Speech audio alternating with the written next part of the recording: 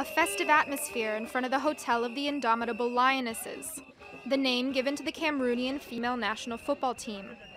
The team's pillar is Christine Mani, 32 years old, captain and veteran of this selection. She has been a footballer for more than 15 years. I started playing while still very young. I would play as a hobby, I guess you could say. I spent time after school playing, but after a while I began really enjoying it.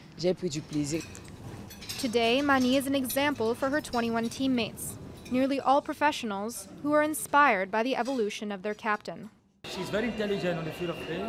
Tactically, technically, she's also good, and she usually acts like a catalyzer in the team.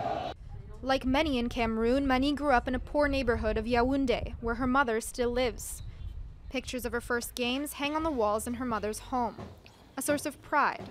I feel joy deep inside me. This is why I'm always in church. I thank God for having given me such a good child. At their last test match a few days ago, Mani took the field as a captain looking for her first continental title.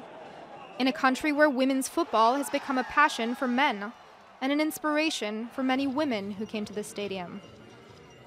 I'm absolutely certain that the indomitable Lionesses will go far in this competition. For Mani, who abandoned her studies, her mantra remains rigor and hard work.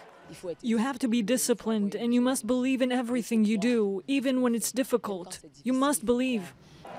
On the eve of her last international competition, the leader of the Lionesses hopes for sweet victory in just 3 weeks, bringing joy to her entire nation.